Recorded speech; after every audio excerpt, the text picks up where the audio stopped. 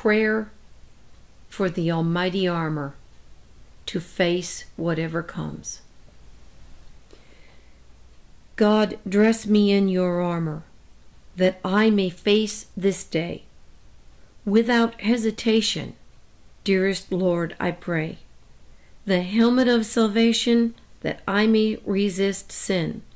The breastplate of righteousness, restoring me within.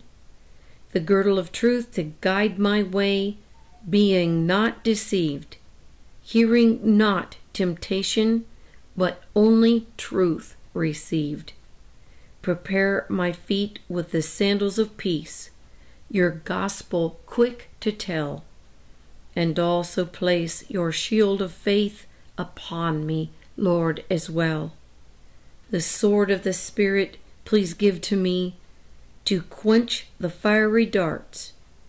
Do this, Father, as I pray, before the battle starts.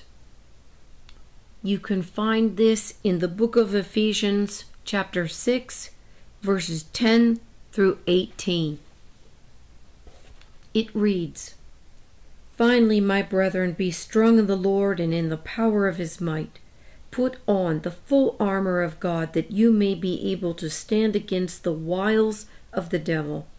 For we do not wrestle against flesh and blood, but against principalities and against powers, against rulers of the darkness of this age, against spiritual hosts of wickedness in the heavenly places.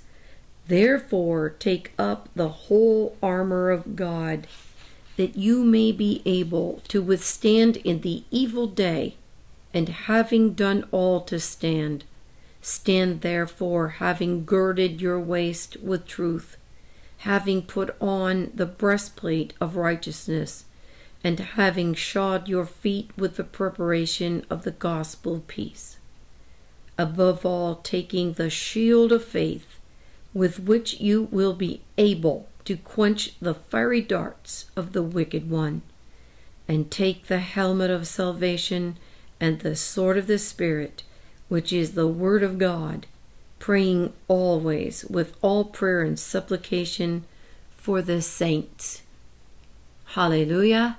Amen. Love to you and yours.